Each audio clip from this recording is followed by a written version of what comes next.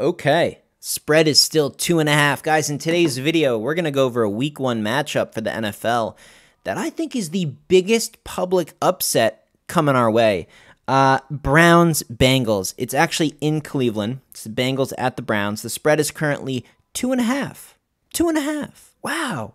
We can take the Bengals, Joe Burrow and the Bengals, and only have to lay 2.5 against the Browns. And guess what? 86% of the money against the spread, ooh, I don't know if you can see that, is on Cincinnati. I mean, almost 8 to 9 out of every 10 people betting on the spread of this game currently, here in late June, are laying the 2.5 points with the Bengals. I'm on the other side. I love the Browns at home. Do not forget one thing. When you're betting on Week 1 NFL, or Week 1 college football, home field advantage is the real deal. I mean, it is serious. And you know what?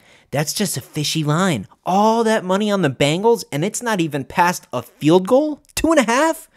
You know what? The money line is plus 110, and I'm taking it.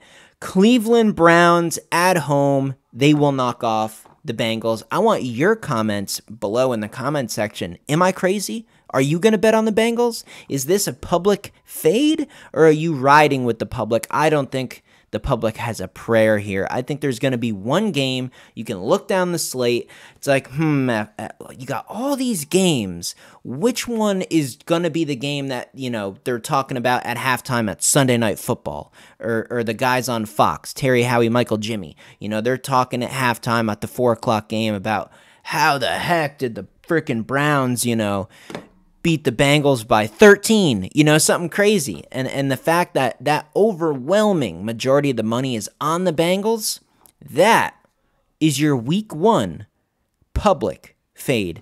Good underdog pick. I'll take plus money all day. Don't go too hard. It's week 1. Don't even use a unit.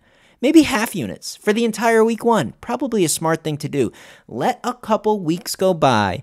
Get in your groove. Be smart. I know you guys want to jump all over things, and I do too. I want to just cook up the biggest parlay right now, throw $100 on it, and make $5,000 out of thin air. Probably not the best move week 1. Got a lot more videos coming, guys. We're going to look into all these games. We're going to cook up some parlays. We're going to cook up some teasers. We're going to start cooking up this whole schedule. I'll see you guys in the next video.